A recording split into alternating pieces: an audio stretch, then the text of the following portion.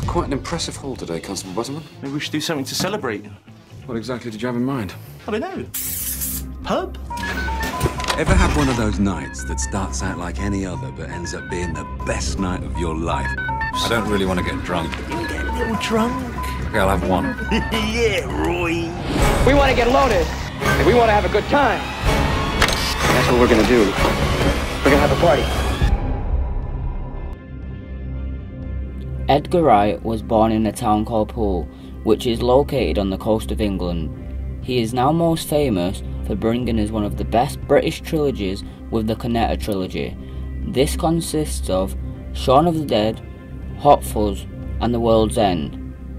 The Cornetto flavours are red, blue and green. Red representing blood in Shaun of the Dead, blue representing the police in Hot Fuzz and green representing aliens in The World's End.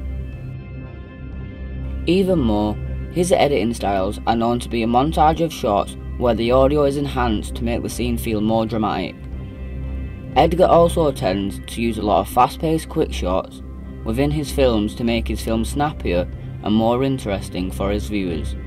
As you can see, the Cornetto Trilogy is a perfect example of why Edgar Wright is a good auteur, and his work is recognised by millions around the world, especially in the UK, from his quick montages and wacky comedies. Hold it down.